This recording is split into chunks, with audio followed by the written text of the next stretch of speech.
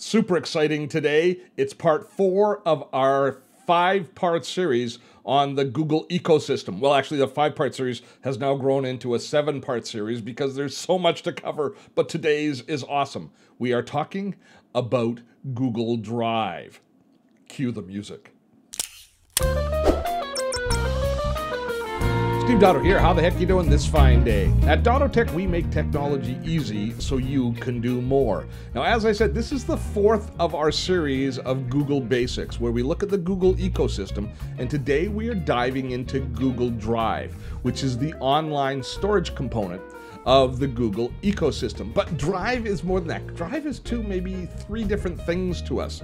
First of all, it is online storage. Much like Dropbox or Box or other online file storage systems, Google Drive allows us to store all of our documents within it. And we have actually 15 gigabytes of storage space within Google Drive, which is pretty darn generous when you consider that, say, Dropbox starts out with 2 gigabytes of free storage. Of course, you can purchase an upgrade if you start running out of storage, and we will have links in the description on how you can go about upgrading your storage should you choose. But you're probably going to be happy with 15 gigabytes for a little while because that's a lot of storage.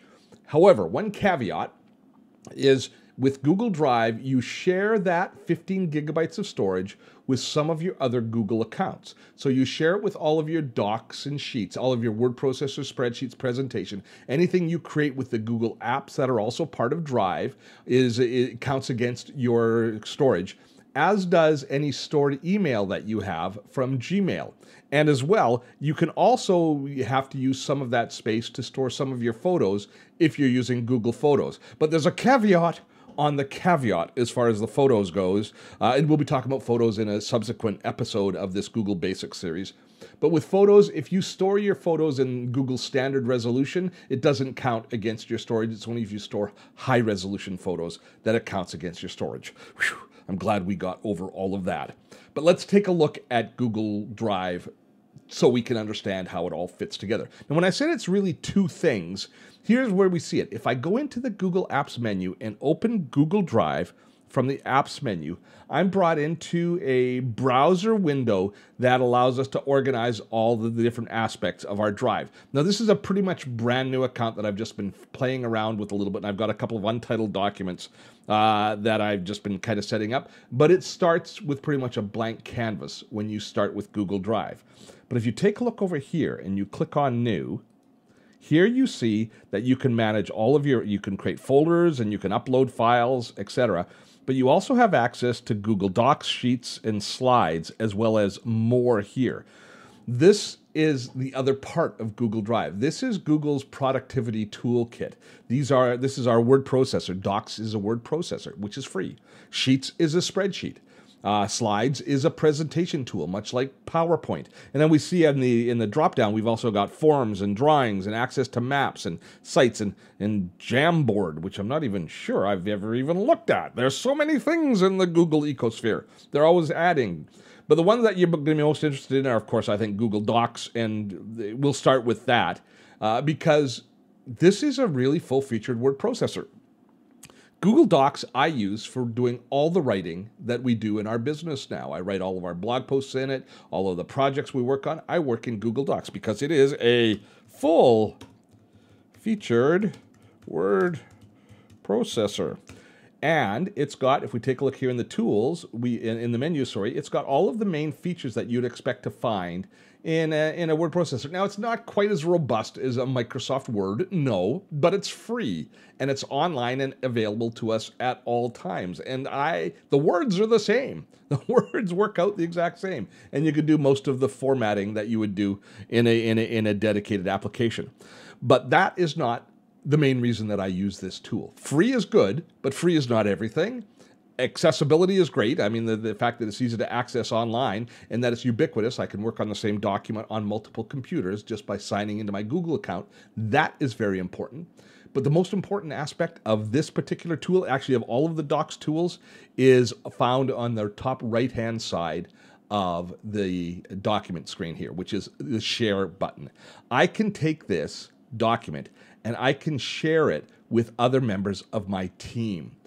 By sharing the document with other members of the team, I turn it into a collaborative document, which means they can edit the document even in real time. If I am writing on a document and somebody else is editing that document, I can see their edits happening in real time. And we have all of the acceptance and rejection rules as far as editing documents so that you can make suggestions and then accept the suggestions. So you can do full-on editing of a document and work through it in a collaborative approach with a team, all included here for free with Google Drive. That to me is one of the biggest benefits of this particular tool. And we've got that for word processing, but we also have it for spreadsheets. We also have it for presentation tools, and we can even create forums, etc. Now, we have done a lot of videos on this topic over the years. So in the document, in the blog post here, and in the links below, I'm going to make sure that I add links to showing you how we use Google Documents as a collaborative word processor. We did a great video on that. I'm going to show you an introduction to Google Forms, which is another one of the basic tools that's built into the Google Docs or into the Google apps, which allows you to create online forms, which are mind-blowing as far as their flexibility, and the fact that they're free is, again, an amazing feature. So I'll make sure that I link to all of the different relevant videos so you can dive a little bit deeper into each of these aspects. But today's video is kind of an overview, so I'm not going to go into the nitty-gritty details of using these tools. So this is the document side of Google Drive. But if we go back here into the main menu, we can also manage, let's here, bring out the menu, pop out the menu. We can also go in and click on the Drive location, and we can also here choose exactly what documents we're sharing and how we want to organize those documents. Because here's the thing about online file sharing, is you don't necessarily always want to have all of the documents available on all of your devices.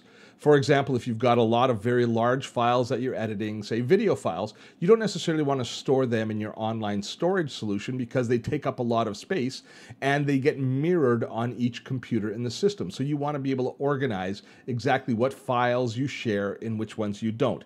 And you can do all of that through these menus on the side. And one of them is for the different computers. These are the different computers that are attached and synced to your Google Drive system. Now, I've just set this one up brand new, so there's no other computers syncing to it. But if I log in with another computer into my Google account, the Google account that we set up way back in episode 1, which I'm still using here, if you log in with a second computer, say a notebook computer, it will then give you access to all of the same information, begin syncing all of the documents that are in Google Drive on that other computer. So that's how we end up having ubiquitous access to all of our files, is we've got them synced from computer to computer into the cloud. So no matter which device you're on, you have access through Google Drive. That's kind of one of the benefits of it. And it'll take you a little bit of time to figure out what you want to share and what you don't want to share. But that's basically how it's all managed. So you'll spend quite a bit of time in this particular interface here, figuring out how to get around and how to create new documents, and then finally creating some sort of organizational structure for your Google Drive account. But the bottom line is, once you've set up a Google Drive account, you have access to it on all of your devices, and you can choose exactly which files live in Google Drive that you want to share. And if you want to share files with others, you can also share the files by creating a file sharing link. So let me do that. Actually, let me load. I think I should do that at least once. I'm going to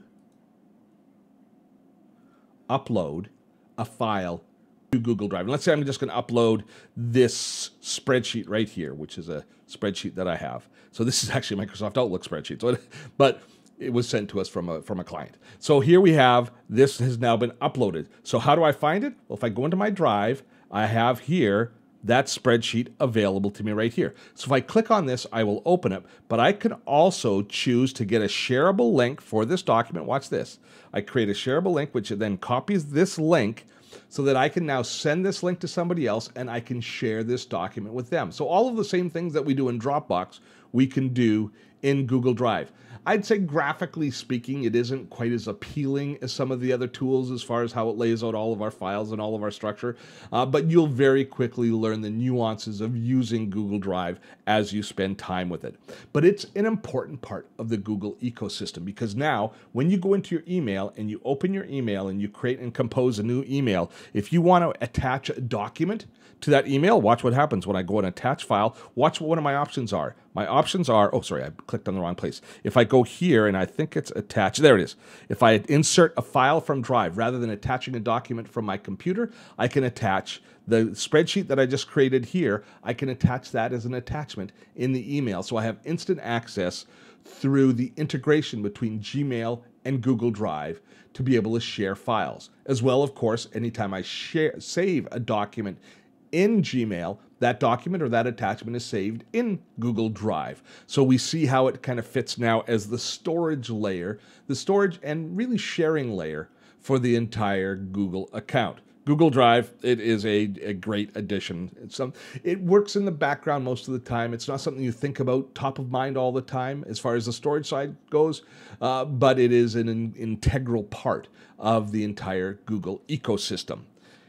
And that brings us to next video, which we'll be posting next week, which is on Google Photos. Oh, you're going to want to stick around for that. If you have not yet subscribed to our channel, make sure that you subscribe and ring that notification bell so you don't miss any of the videos in this Google series or any of our other videos for that matter. I look forward to your comments and suggestions below. Would love to hear what your thoughts are and if this video is indeed helping you out. Till next time, I am Steve Dotto. Have fun storming the castle.